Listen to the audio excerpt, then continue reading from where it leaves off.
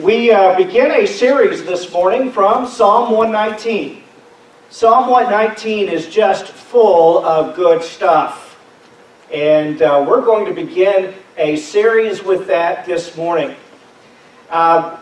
In Psalm 119, it's kind of just a little bit of interesting info about it.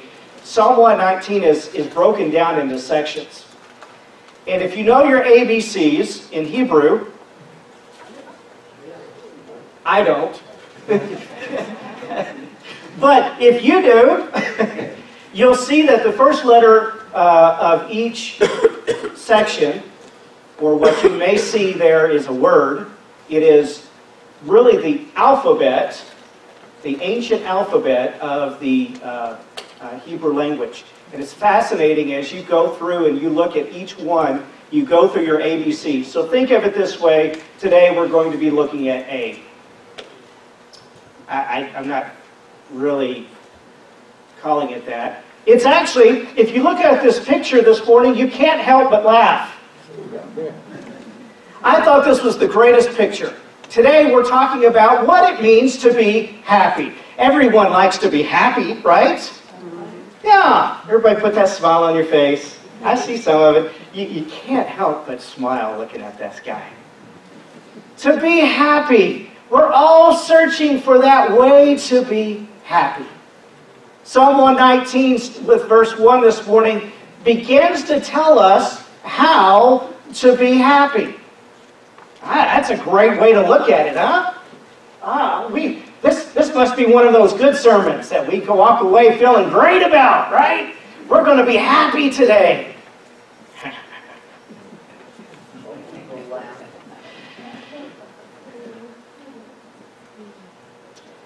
The psalmist this morning focuses on this entire psalm, who is precious in God's eyes. And we're looking at these precious words from God. The psalmist reverts back to God's statements of direction. Throughout the Old Testament, everything goes back to the Ten Commandments. The promises, the statutes of God. You think, well, oh great, everything goes back to a bunch of rules. No. It actually goes back to 10 commandments where God can tell us how to be happy. Well, that sounds kind of strange, isn't it? That the 10 commandments are supposed to make you happy. Well, yeah. We follow those 10 commandments and we find the blessing, the happiness that God provides. God's word can bring happiness. Let's look at verse 1. How happy are those whose way is blameless, who live according to the Lord's instruction. Happy are those who keep his decrees and seek him with all their heart. They do nothing wrong. They follow his ways. You have commanded that your precepts be diligently kept. Wow. To be happy, you have to follow his precepts. That's pretty good. Happiness is more than an emotion. We kind of think about being happy, then we have this great emotional feeling. But happiness goes even deeper. The word happiness actually is better translated as blessing. That you have a blessing of your life. Now, when we see the word blessing, it actually, it's what those things that bring us peace with ourselves, but also with God. That's what a blessing is. It is the way of having peace with God and with ourselves. That sounds kind of strange. It sounds like it's a little bit inward. Well, it is an inward look at it. To be happy with ourselves or to have peace with ourselves, we must first have peace with God, right? Otherwise, whatever we do, whatever we think, however we feel, means absolutely nothing unless we have peace with God. Happiness comes to those who are blameless. There's that word blameless in there. Being blameless means to be without blemish. Sin is a blemish of our relationship with God. It's an imperfection. This past week, I did a little shopping in Reno. I said I did shopping, I didn't do buying in Reno. But one of my favorite places to go is to a store that has seconds. You know what I'm talking about? They're those things that did not come out of the manufacturer perfect. And if you're talking about clothing, it did not have the seal of approval of the inspector. Do they still have those little pieces of paper they put in clothing that says inspected by? I don't know if I've seen that recently, but maybe they do. You want to know who inspected your britches, right? Okay, I guess that's important. But the ones that I saw, this rack full of clothes, were seconds. They were not approved by the Inspector A, or whoever. And so usually you can get a pretty good deal on those clothing, that clothing, as long as you don't mind a few little wrinkles here and there. Sin is the second, or the blemish of our lives on our heart. And God is the one who takes away that blemish. And the psalmist here is asking to be happy because he wants to be blameless before God. And sin brings an imperfection to our heart. Because of sin, our human nature, we are blemished and not approved for that inspection. But also we see happiness happens when we follow God's commands, His decrees, it says, to seek Him. We cannot experience God without first desiring to follow God's direction. It is important to be obedient to God's direction because we also have to remember that God was obedient to His own direction. If you think about that for a second, God made promises. He made promises from the very beginning. He made promises to Abraham. He made promises to Adam and Eve. From the very beginning, He made promises. And His promises held true all those years. And guess what? His promises hold true today. And so if we look at this and we see that He has promises, He is obedient to His own promises. So that means that we must be obedient to His precepts, His promises, His commands, His decrees as well. It says in that day, God's precepts led to the safety or salvation of God.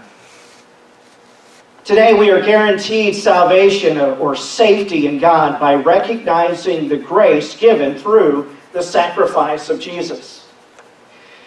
If we trust in Him, if we ask Jesus into our heart, if we have a life that is transformed for Jesus, for God, then we have that salvation.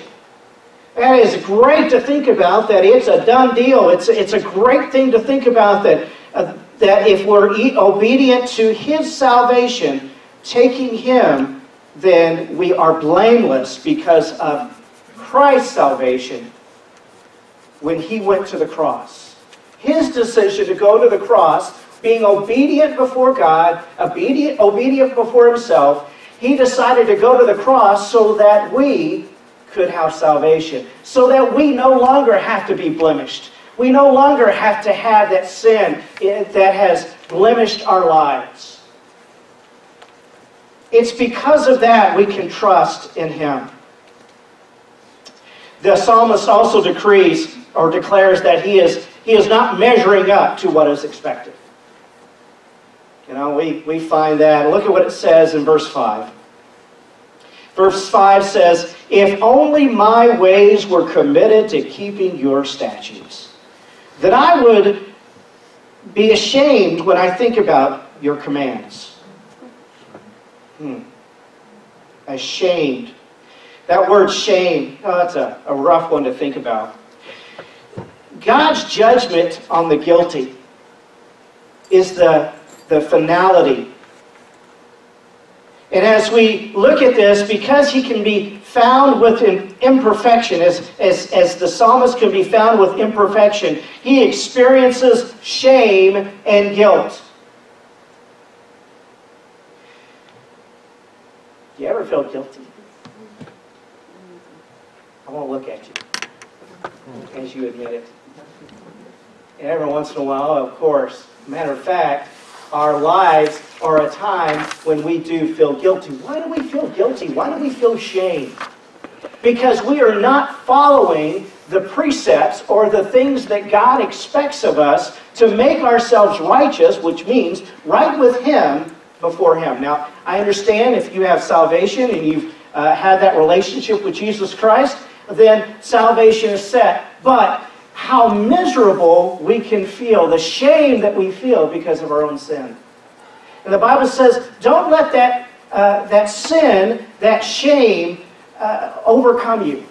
And the psalmist here is saying he's having trouble with that. He'll continue to have trouble with that. By the way, it's not a bad thing to have shame. It's not a bad thing to have guilt. Let me tell you why. That's the Holy Spirit working in your life. That's the Holy Spirit telling you, hey, things aren't right between you and God right now. You need to work through this. You need to make sure that you bring this to Him and ask for forgiveness. Sin is what brings us to shame and guilt. Not anybody else's sin, but our own. I think it's so important to look at that. It is our own sin that brings us to that. And just as the psalmist is experiencing anguish because of his unfaithfulness, so we also experience that same anguish. This anguish separates us from God. The anguish of guilt and shame is a measurement of the rejection of God. That's kind of a weird way of looking at it. Measurement. Guilt and shame can be a measurement of our relationship at that moment, at that time with God. That's okay. We need that measurement because the Holy Spirit's working in us and saying, let's get this right. Let's work on this. Let's make this right. We're glad to have a loving God who will always forgive us. Isn't that nice? We go on with verse 7. It says, I will praise you with a sincere heart. When I learn your righteous judgments, I will keep your statutes, never abandon me. God's judgment on the guilty is the finality of His gift of salvation. Judgment seems like a harsh word. We don't want to hear that word, judgment, do we? Especially when we think about a judge sitting on I don't know what you would call it. What is that thing where he sits on? And the bench. The bench, thank you. Glad I have that backup. As he sits on the bench, and you think about a judge that way, looking down and ready to give his sentence. Well, yeah. But judgment isn't necessarily a bad thing. It is a bad thing in one sense, but it's also a good thing. Judgment sounds like a harsh word, and it really is harsh. The harsh reality is that sin separates us from God. The judgment of sin is death, but the gift of God is through Christ Jesus. Romans 3:23. Or 6:23. To have the finality of our existence, we must face judgment. We're all going to face that judgment, as the Bible says. We're going to stand before the judge at the end of our life. And He's going to say to you, hey, as you stand before me and I give you that judgment, you either have received heaven or you've received hell as your judgment. Receiving heaven is a great judgment, isn't it? I like that. I'd like to have that kind of sentence. Sentence to heaven. eternal sentence to heaven. That would be. But you know what? The neat thing is that we make the choice now of what our sentence is going to be. We make the choice now whenever we go before the judge, because we face the judge is to have our sentence passed for our sin. We are all sinners. But judgment can be good if we have the right advocate. It's not that we have someone who is the lawyer for us, the attorney. No, we need an advocate.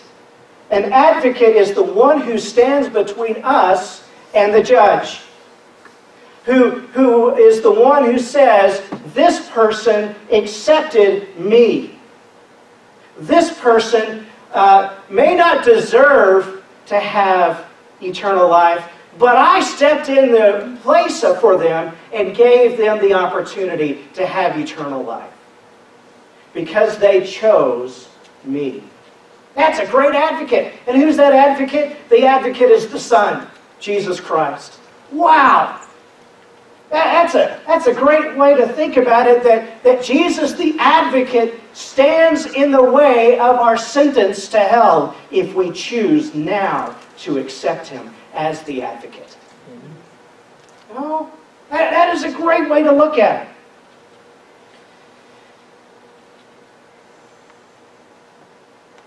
Obedience to call on the advocate now can bring future glory. And God should be praised for his judgment. We look at that and think, oh man, we should thank the judge for passing a sentence on us? Yeah, that's a good thing.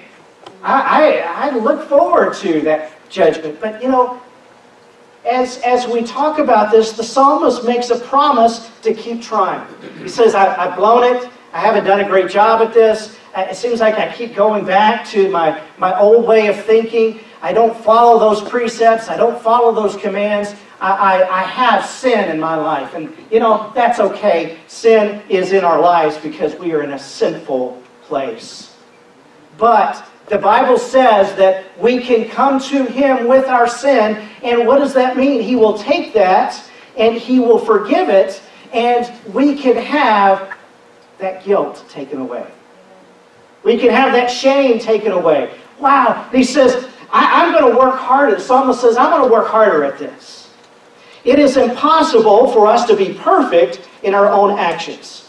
But it should be our desire to serve him. It should be our desire to be righteous before God.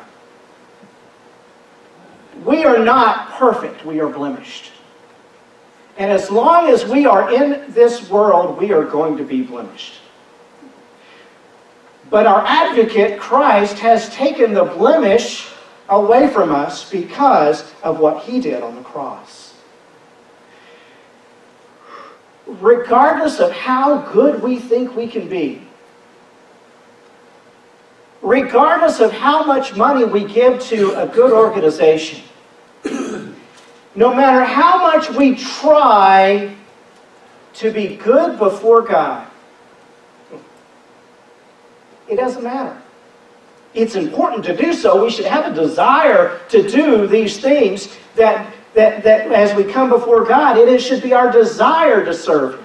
But as long as we are in this world, it is through Christ who gives us the opportunity to go to heaven. Isn't that the ultimate goal? Isn't it the ultimate goal to go to heaven? I like being here. Some days I like it more than others. This is a great life. We get the gift of life. But I'm looking forward to the ultimate goal. The everlasting life in heaven. But we have a choice now between the everlasting life in heaven or the everlasting life in hell. We make that choice to take up the advocate. What does it mean to be truly happy? To not be guilty, to be shameless, before a loving, judging God. I emphasize loving and judging, because He's both. His promises are for both. Not one or the other. His promises are for both loving and judging. It's not our job to judge. It is our job to love. But it is His job to both love and judge. Why? Because He said He would. I kind of bank on that, you know? It's because of what He said. He loves us with an everlasting love. Everlasting is a long time, isn't it? Did somebody measure that for me? No, of course not. That's how much He loves us. And because of that love, we can be blessed, or we can be happy. I don't know, after a while you keep looking at the guy, you get a little creeped out. But